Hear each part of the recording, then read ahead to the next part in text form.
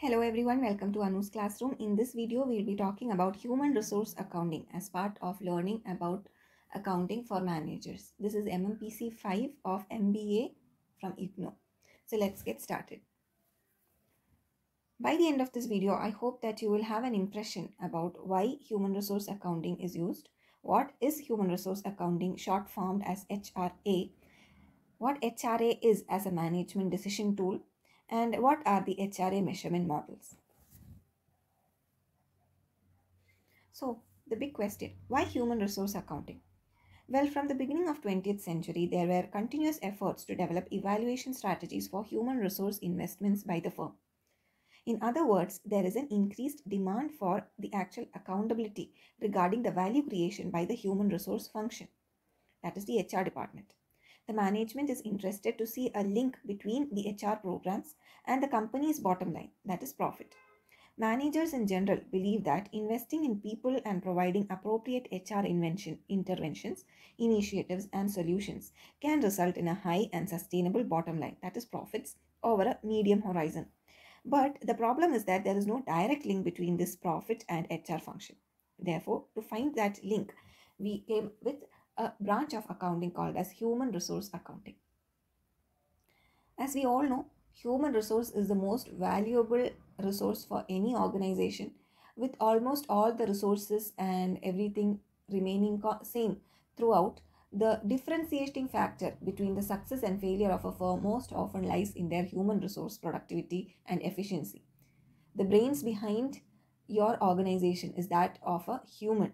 The decisions will be taken by humans. The actual work, which is the creative work, will be done by humans.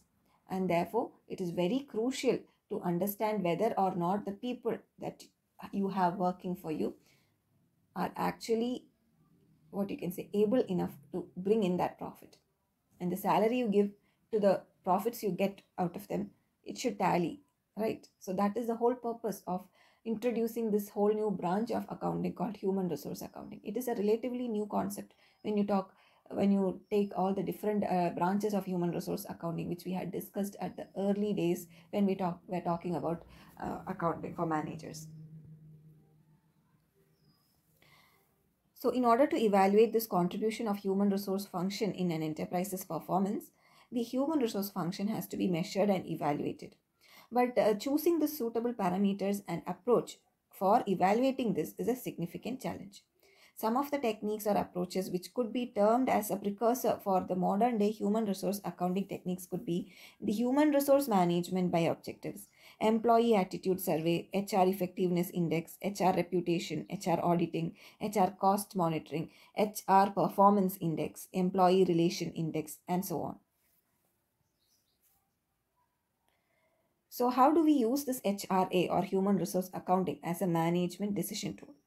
It can be used to make investment decisions. The presence of HRA information in the financial statements may change the way in which investment decisions are undertaken by managers and creditors, including banks and financial institutions. If your HRA is not strong, then your company internal atmosphere is not strong enough.